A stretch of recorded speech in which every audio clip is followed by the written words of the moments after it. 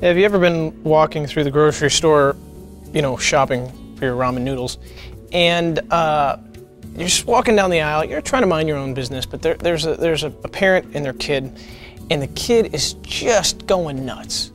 Whining, having a temper tantrum, but I need. I mean, have you just heard that inside, you're like, I'm gonna explode just watching this scene. Have you ever had that moment? What is it with children and whining? I think that, and I don't know for sure, but I think maybe as babies, kids learn to whine because if they can't say words yet, that's how they get their parents' attention, especially if parents are preoccupied.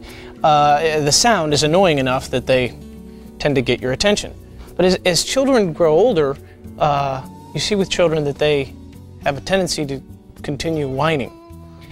Early on, as a parent, I figured out that I can't handle this whining thing.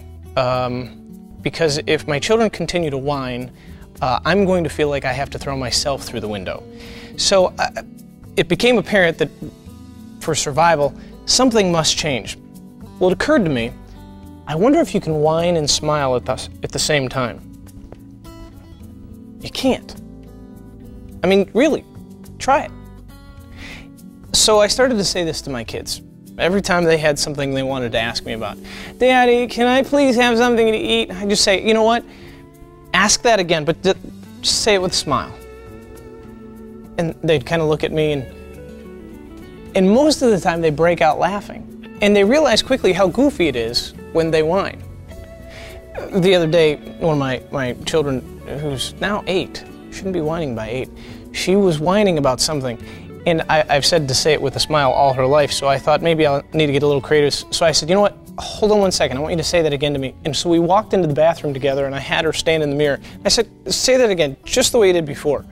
And she looked in the mirror, and she just started laughing. As soon as they see how goofy they look when they do it, and really how obnoxious it is, it's funny how even a child goes, I think I want to change that. So how about a zero tolerance policy for whining? Let's maybe clean that up in America. Could we all do that? If one of your kids is whining, just tell them, you know what, say it with a smile. And I think what we'll discover is life will be a lot more peaceful for all of us.